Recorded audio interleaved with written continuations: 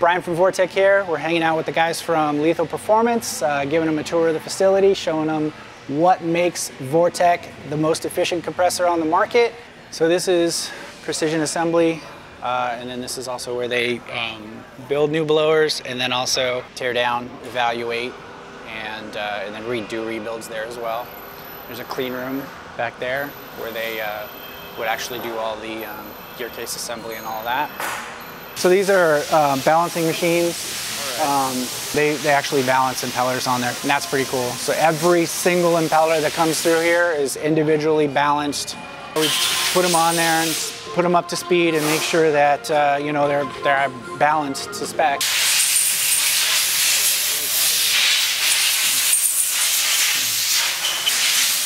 This is our in-house machine shop.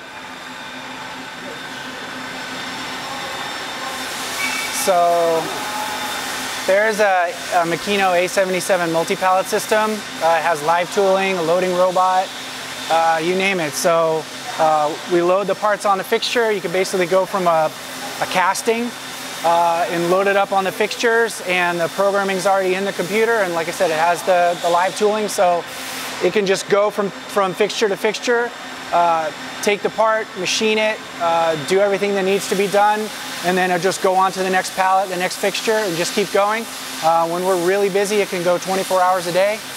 And so, you know, once it's finished with one, it'll just move on to the next, and you just keep loading and unloading and keep going. So that A77 has the whole line on it, and then we have another A77 in the back that's just a single. And then all the mills and lathes and everything, they're all in here. It allows us a lot of ability to do things on our own, and you know, just bring things to market without having to rely on, you know, outside. Yeah. And like I said, you know, we can go 24 hours a day if we need to. All the gear cases they're matched. The gear case and the cover, they're all matched pieces. So once they come out of the machine, they'll get matched together, and then once they're a set, they have paperwork, and they always will stay together. So that's why when people call up and ask, you know, why can't you just send me one part to this unit? Why can't you do, you know, why does it have to come to you? And it's because everything is very to tolerance. Everything is very specific. So, you know, we can't just separate a gear case cover from the gear case. You can't just change that. It has to be matched so that everything is precise. So yeah, these things will travel through the entire process together. If they go to powder coat, they go to powder coat together. When they come back, they'll go back through QC together. When they get assembled, and then they go out. So I mean, once they're matched, it's, you know, they're a happy couple forever. So, but like this is, like I said, these are all matched sets. So, and they've all been measured and matched, and they're ready to go. They all have their paperwork, they travel with them.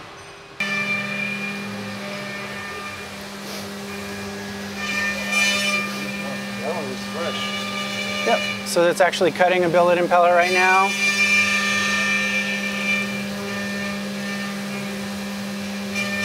That's definitely one of the coolest things to see. They start out as a blank that looks like this. Yeah? Okay. Well, this is a smaller one than that, but it starts out as a blank and becomes a fully machined billet impeller, ready to make lots of boost.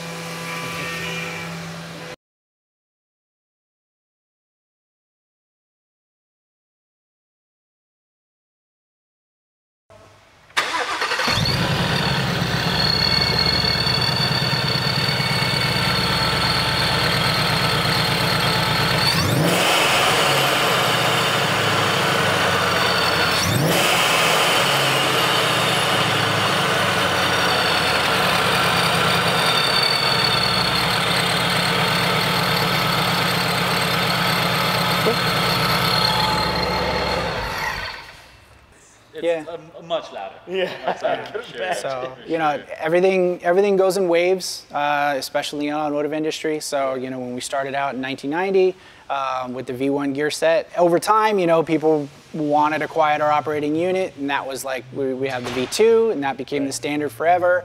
Then we started making self-lubricated blowers, the V3s, and those were also quiet. But just in the last year, 2 years, people have said very much the demand for the loud blowers have increased. We went back to the drawing board. We went back to the original sound because everybody said, oh, I want that original sound, I want that. Don't you make those gears anymore? So we literally started making them again. So it's literally the same V1 gear profile from 1990. And the guy that remembers it, in his old Fox body that he built, it'll be that same thing again. So we're pretty excited about it, and they sound great, and that way we can fit everybody's needs. And the Heritage series is also self-lubricated too.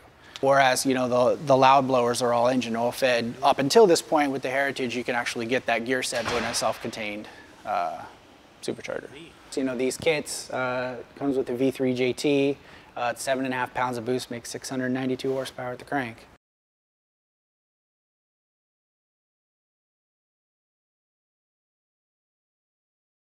Well, the Vortech has a honeycomb pattern on the gear case, and the Paxton has a line pattern on the gear case, and one says Vortech and one says Paxton. I mean, it's gotten even more narrow than it used to be. I mean, the Vortech kits used to come with blue coupling sleeves, and the Paxtons will come with black. Now they all come with black. But I mean, obviously, there's still, a little bit of difference in appearance, obviously, with the blue on the Vortech, and Paxton would be black, and then with the, orange and yellow and red.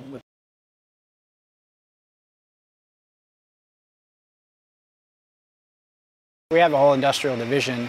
Our industrial division is very big, and we do all kinds of fun stuff with that. Airplane wing de-icers, bulk conveyance, water aeration, air knives, all of the Gatorade factories where they wash the bottles and then they have to dry them off. They use our blowers to actually power the air jets to actually power dry them. There's actually down in Mexico, there's I want to say is it crawfish? I want to say. There's a plant where they have like all of these ponds with like a breeding place, and they were having trouble because they had the water aeration that they had was on the surface, and they like to stay at the bottom. So like they weren't growing, and they were actually, their yield was subpar. So we got in, they got in touch with us, and then we went and set up a whole redesign where we're actually aerating the water down from the bottom with one of our industrial Vortron units. And not only did it boost the yield by a lot, but you can actually see they're all gathering right around where the water comes in at the bottom at the aeration point. So they've made them very happy. But that's just one of the things that that we do among so many others. The applications, like I said, like things you wouldn't even think of, like airplane wing de-icing, and bulk conveyance where they move grain. They just do it by forced air. Yeah, the fire engines have a centrifugal type pump inside to move the water around in the system. Yeah, exactly. Big ass blower. So yeah, we not only can make things go fast, but you can use it for all kinds of useful things.